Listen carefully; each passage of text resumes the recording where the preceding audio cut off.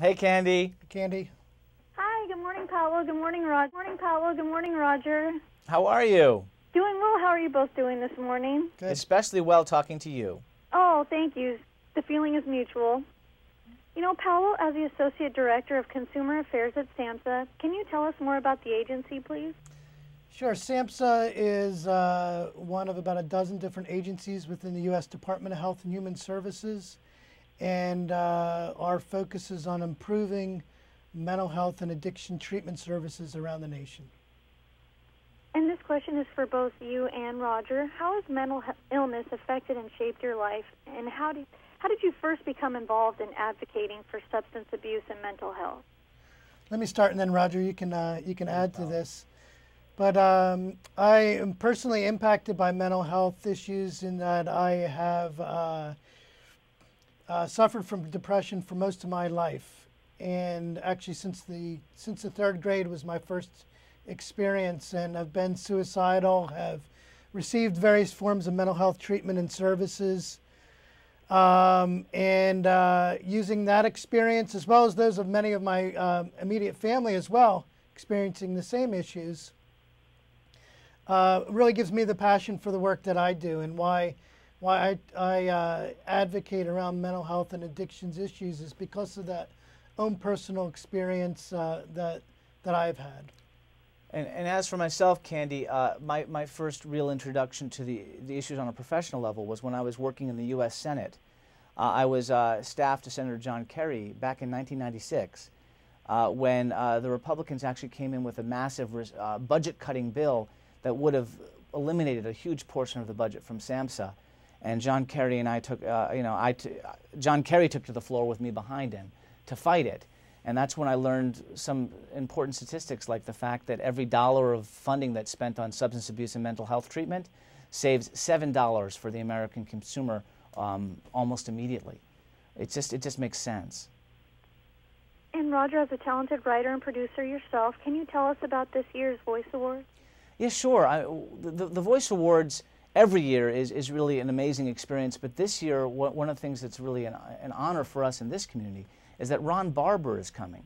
Ron Barber, you may know, is the Deputy Director for Gabrielle Gifford's state office. And so he was one of the people who was shot back on January 8th. And he's coming along with the mayor of Tucson and his wife. And the three of them have been advocating greater funds and greater programming to help people who have suffered from collective trauma like that.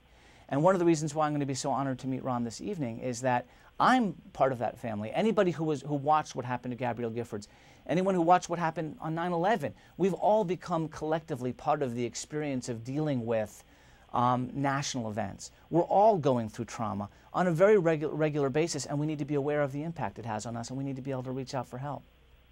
Absolutely. Paolo, can you give us a little more background on some of the other recipients this year? Sure, and the basic premise of the Voice Awards is to recognize TV and film productions that have done an outstanding job of addressing mental health and addictions issues, as well as community leaders like the Tucson mayor and Ron Barber. But some of the productions that are nominated for awards this year include the TV series Parenthood. My favorite show. Oh, is it? Okay. And actually one of the stars of that show, Peter Krause, is going to be our host tonight. We're also recognizing the series Grey's Anatomy, as well as Private Practice, and the actress Kate Walsh will also be there with us tonight. Some of the films that we'll be recognizing, including The Fighter, as well as The King's Speech. So that's just a sampling of some of the productions. We are going to be webcasting the event live tonight, starting at 6:15 Pacific time. If your audience wants to go to www.samhsa.gov/voiceawards, that's Samhsa, samhsa.gov/voiceawards, one word, they can start seeing the red carpet arrival at 6:15 tonight. And how are recipients, chosen, and how are they nominated for awards? We get nominations from both the entertainment industry, from writers and producers, as well as from the public.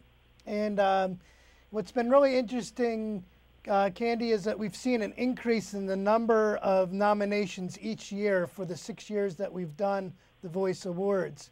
This past year, we've had 200 nominations, most ever around TV and film productions. We then have writers and producers who help us with the judging. We have people from the mental health and addictions community that help us with the judging. We have a kind of a three-step process to do the judging to when we get to the final winners that will be announced tonight. And do you have any additional information or anything you'd like to share with viewers?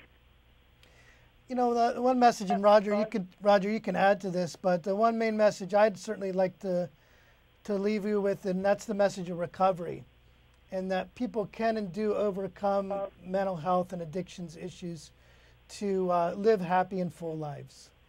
And I'd just like to encourage your viewers and your readers and your listeners to actually check out the webcast and also to check out Samhsa's website, samhsa.gov. Because there's a lot of information there that's genuinely helpful, a lot of things there that people, I think, will find inspiring and universal. When you watch the award ceremony tonight, there's so many times that they'll pan around the audience and you'll see Laura San Giacomo crying, or you'll see Melissa Manchester, nodding her head. What's going on with mental health and these issues is something that we all are touched by, affected by, and experience ourselves. I couldn't agree more, and I love what you're both doing, so thank you very much, and I will be watching tonight, and I'll make sure that my viewers are too. So thank you again. I really appreciate it. Thank you, Candy. Thank you.